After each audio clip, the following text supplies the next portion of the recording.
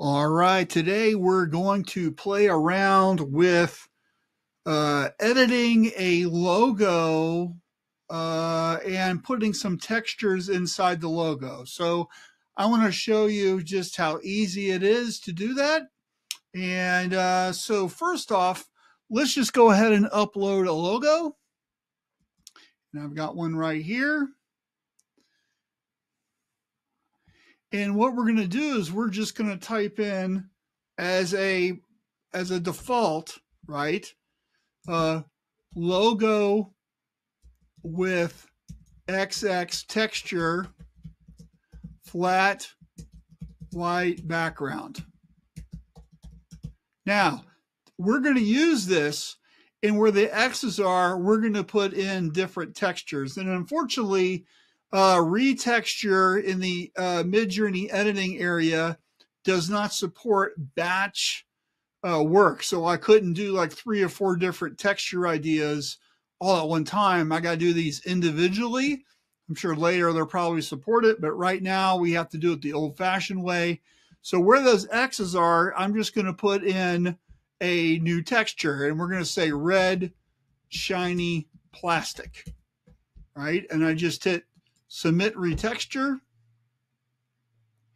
And of course, what this does is it sees the logo, the black area, and then it uses the words to kind of give me a new idea about how the image should work. And this is a pretty easy way of doing something if you're trying to improve on a logo. So it gives you, of course, 4 different versions, kind of like that one the best. But let's go ahead and do something else. So let's say blue jean denim. Submit retexture, and it works the same way. And I'll do one more, and let's just go ahead and say our rainbow tie-dye, because who doesn't like that, right?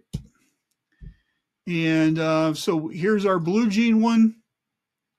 And you can see it's various degrees of looking like blue jeans. That one actually even has some stitching. You know, in fact, if we wanted, we could improve this, and we could say with tan stitching, just to see what it does. And here is our rainbow tie-dye. That one pretty much looks the best there. Okay, so do you see how easy it is to apply some sort of texture or coloration to an existing logo? And let's see how we did with this one. This one, I guess you could delete those tan areas. That looks pretty cool. That one actually gave us a pocket. Not what I wanted, but that's okay. I like this one.